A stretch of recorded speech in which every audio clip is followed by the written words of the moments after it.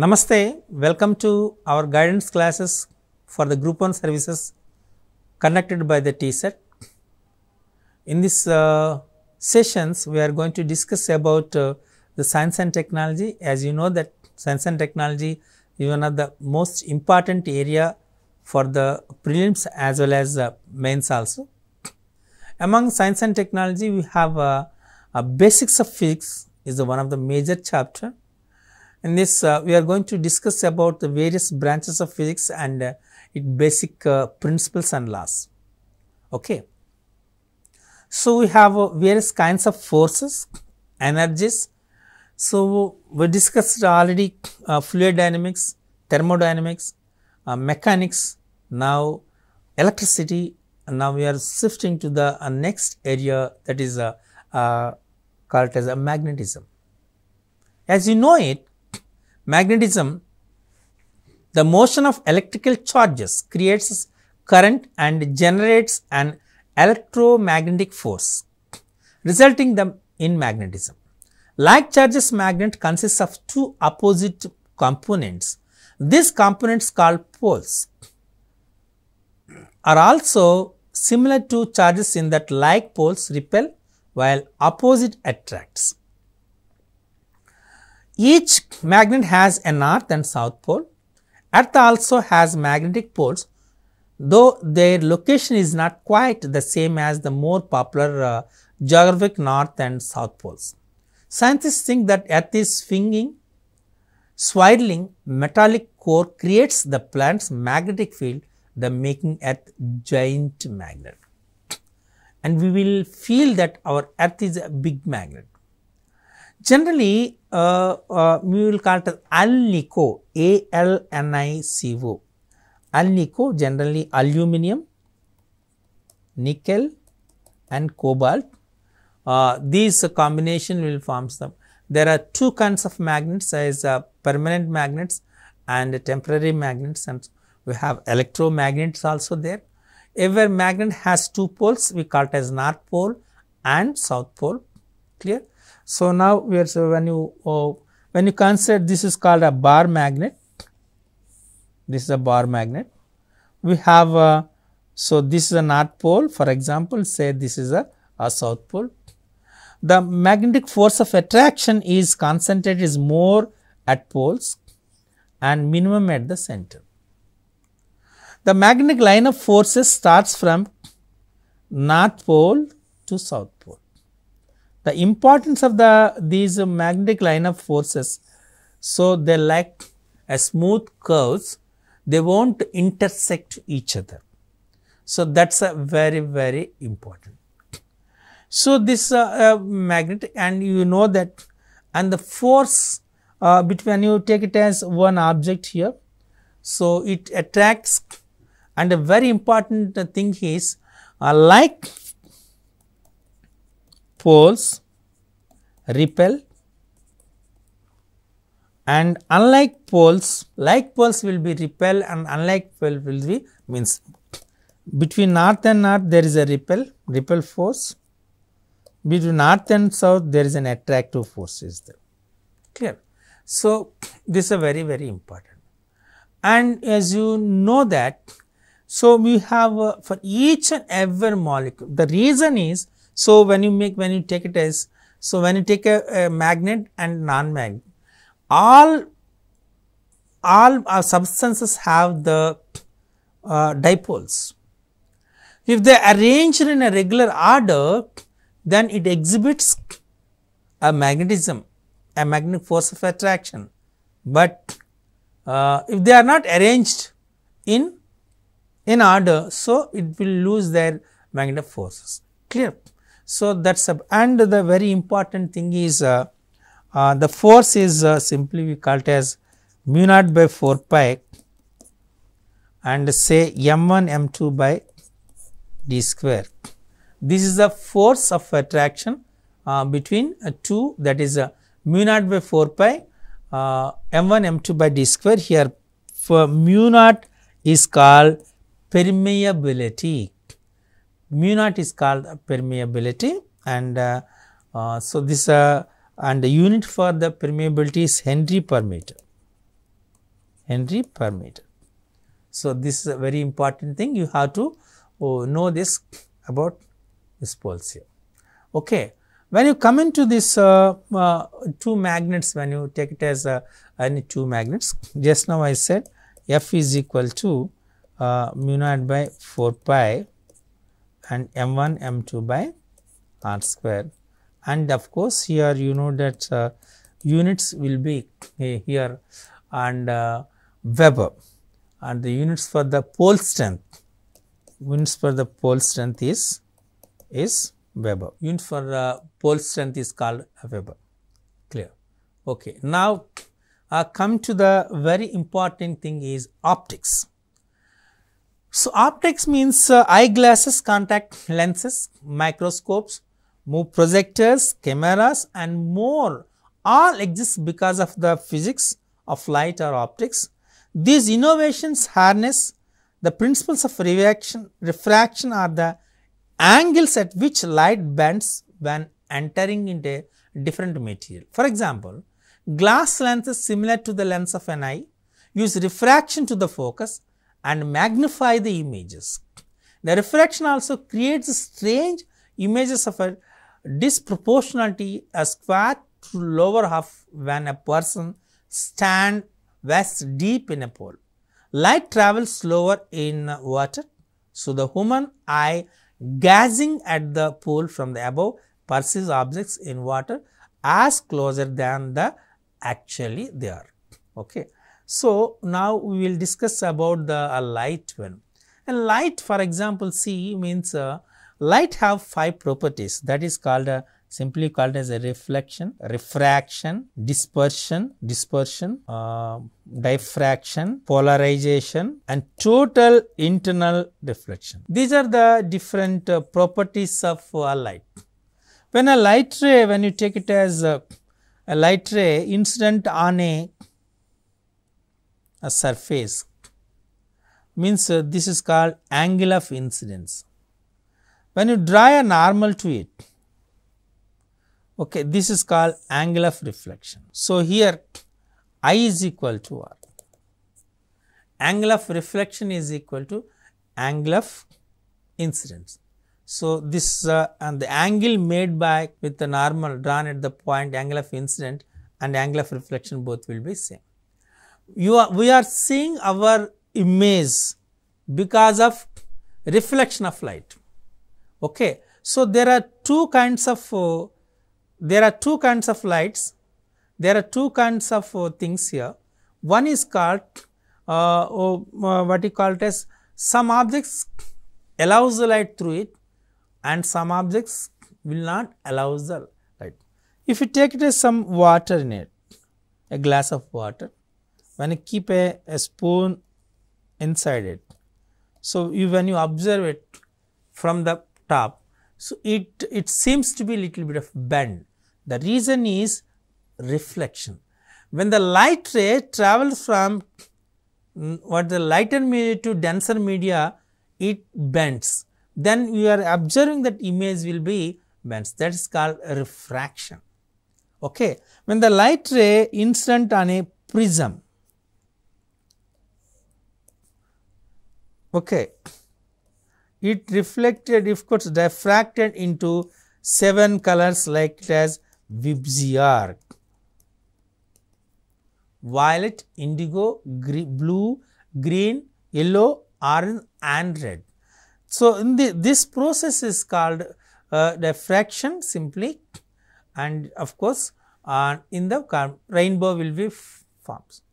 And as you know that the total internal reflection, due to total internal reflection, so we are able to see the another, and of course, the fiber optics based on total internal reflection concept only. The velocity of the light is 3 into 10 power 8 meter per second. So, this is the velocity of light, and as you know that actually there are two theories. One is called Newton-Krebsler theory and Huygens theory. There means according to the Newton's theory, it travels like it travels in a linear path as a particles, whereas the Huygens theory, light travels in a wave theory. Huygens wave theory is there. So, there is a dual theory for this light, Newton's corpuscular theory and Huygens wave theory is there.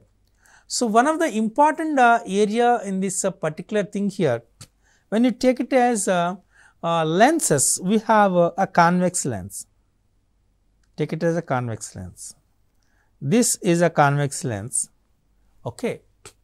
When so convex lens is said to be convergent lens, and concave lens is said to be divergent lens.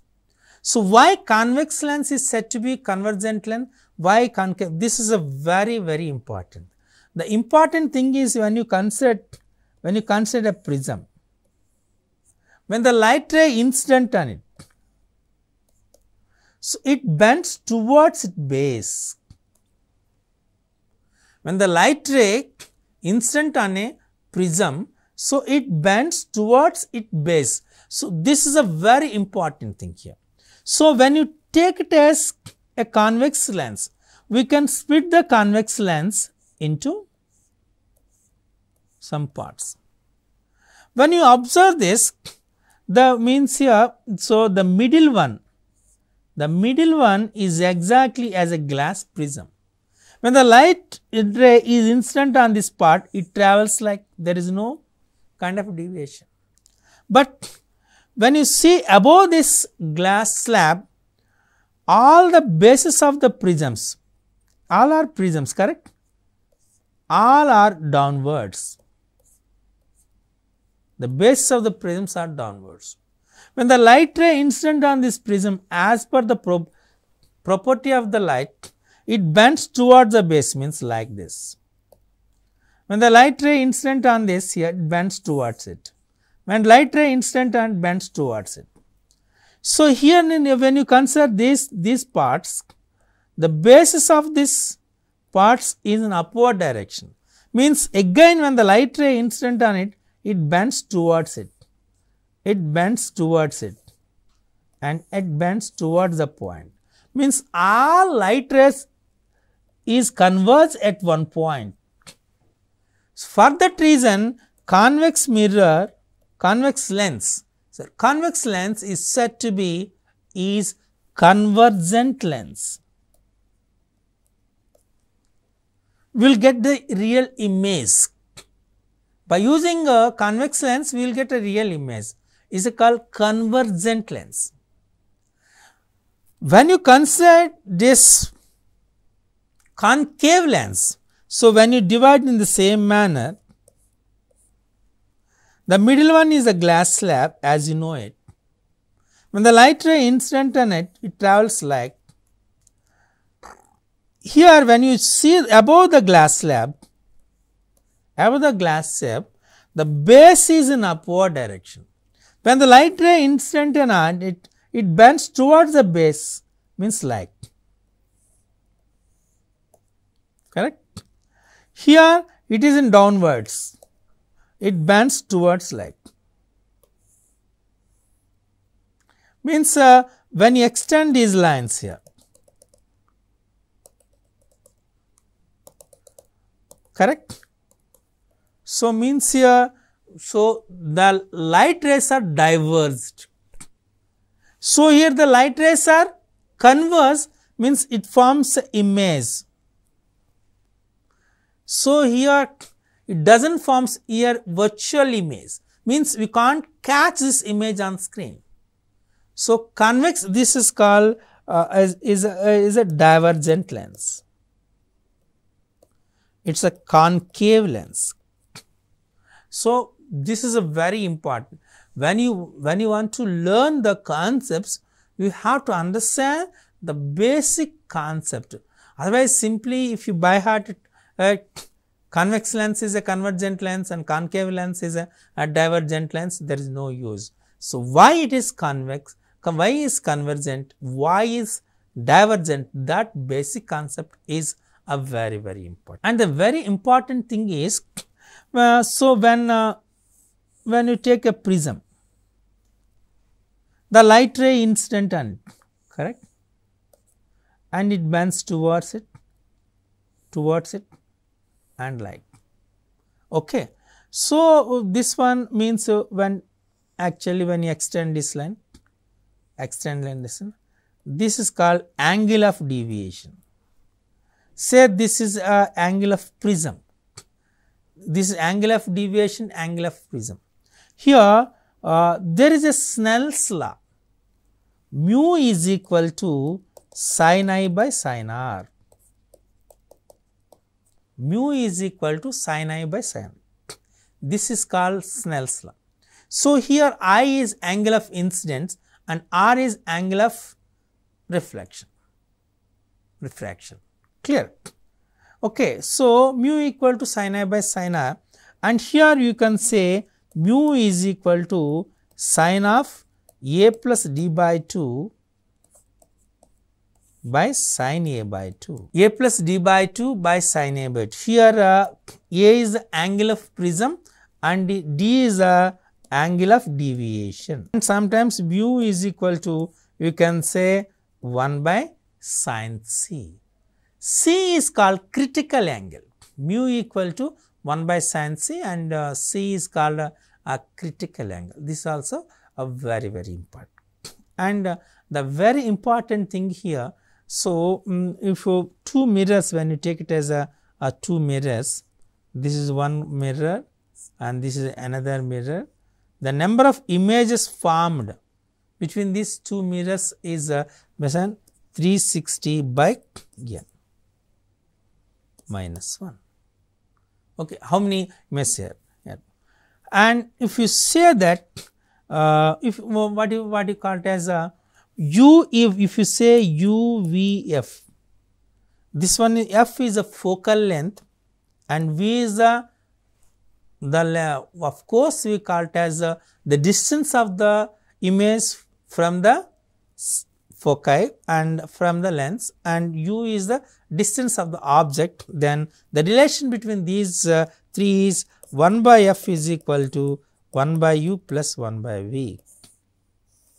This is called lens making formula.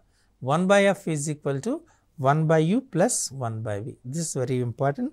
And your radius of curvature is equal to 2 times of the focal length. This also one more concept. Clear?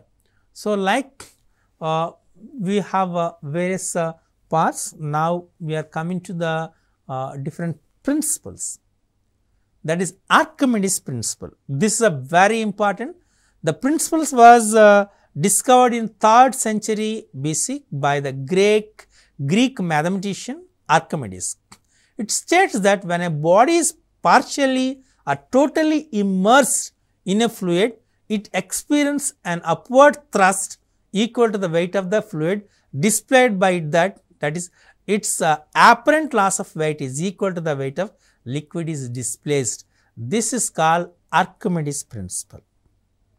So maybe means here when a object is immersed in a liquid, how much volume, how much quantity of the liquid is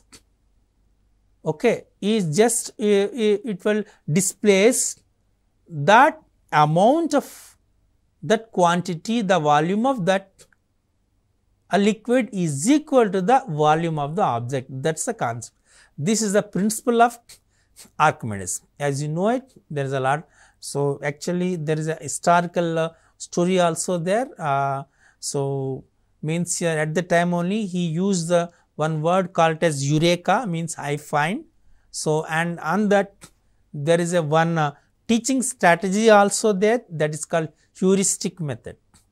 Heuristic method based on this Archimedes principle only. Means here Archimedes principle is discovered by the Archimedes by his name only, and when a body is partially or totally immersed in a fluid, it experiences an upward thrust equal to the weight of the fluid displaced by it, and apparent loss of weight is equal to the weight of liquid displaced. This is called Archimedes principle. And the next one is second law is called Avogadro law. Avogadro law in 1811, it was discovered by an Italian scientist, Andreas Avogadro. This law states that equal volume of all gases under the same conditions of temperature and pressure, it contains equal number of molecules. We will use one word called as STP, standard temperature and pressure, and we will call it as one more NTP also, normal temperature and pressure. Here at standard temperature and pressure, a gas of 1 molar contains 6.023 into 10⁻23 molecules. This one is called Avogadro number, and this is called Avogadro law also. According to the Avogadro law, equal volume of all gases under the same conditions of the temperature and pressure, under the same conditions of temperature and pressure means an STP, standard temperature and pressure. So, 1 molar gas contains 6.023 into 10⁻23 molecules. So, all equal volume, all gases have the same number of, equal number of molecules. This is called Avogadro law. Okay. Now, we are going to see the next one, Ohm's law. So, it states that the current passing through a conductor between 2 points is directly proportional to the potential difference across the 2 points, provided the physical state and temperature etc. of the conductor does not change. At constant temperature between the 2 ends of the conductor, the potential difference is directly proportional to the current passing through it. Means V is proportional to I. V is the potential difference by the 2 ends of the conductor, and I is the current flowing through it. As we can say is equal to V equal to Ri. R is here the proportional constant, and this one is called the resistance. So, V is equal to Ri. The condition is at constant temperature. We will draw a triangle also, that is V and say R I. We can say cross here, means V is equal to Ri, or V is equal to R is equal to V by I, or I is equal to V by I. From this you can write it V equal to Ri, R is equal to V by I is equal to V by R. Clear? Like you can write it. So, the substances which satisfies the Ohm's law is called ohmic conductors, which does not satisfy the Ohm's law is non-ohmic conductors. So, this is a Ohm's law. Clear? So, means simply the potential difference is directly proportional to the current passing through it. Now, next one, the relation between the Newton's laws.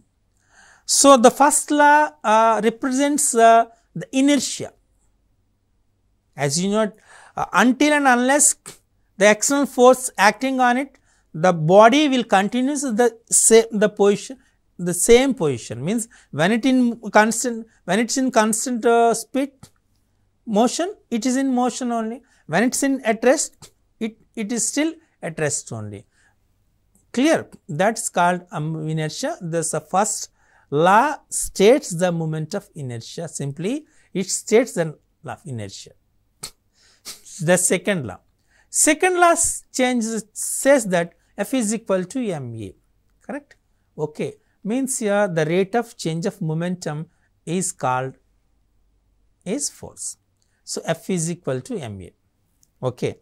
And the next one, the third law, as you know that the third law says that for every action there will be equal and opposite reaction. That's a relation. So, this is a relation between first law and second law, means special case here, and for all matters it will be same here. So, these are the three different laws for Newton's. Okay. Now, moving to the next one. Coulomb's law. The force between the two electrical charges reduces to a quarter of its former value when the distance between them is doubled. The SI unit of electrical charge is Coulomb, is named after Charles Augustin de Coulomb, who established the law. So, simply you can say the force between two F is equal to 1 by 4 pi epsilon naught Q1 Q2 by d square. Here epsilon naught we call it as permittivity, and Q1 Q2 is the charges here, and d is the distance between the charges, the force between these two, and the unit for charge is Coulomb. So, the force between two electrical charges Q1 and Q2. So, here as distance the distance increases, when the distance doubles, the force between the charges will becomes 1/4. So, that is a Coulomb's law, or you can say F is equal to 1 by 4 pi epsilon naught Q1 Q2 by d square. Clear? Okay. Now, the next one, the Stephen's law. Stephen's law is 1835 to 1883. The total energy is radiated from a black body is equal to the 4th power of its absolute temperature. The Stephen's law states that the total energy is radiated from a black body is equal to the 4th power of its absolute temperature. So, here if you say the energy is E radiated from black body is equal to 4th power of its absolute temperature, means is absolute temperature say is T, then T to the power of 4. This is called the Stephen's law. And one more important law is called Pascal's law. This Pascal's law means 1623 and 1662. The Pascal, when pressure is applied to a fluid, the pressure changes is transmitted to every part of the fluid without loss. Hydraulic machines like the hydraulic press work on this principle. Atmospheric pressure decreases with the increase of its height.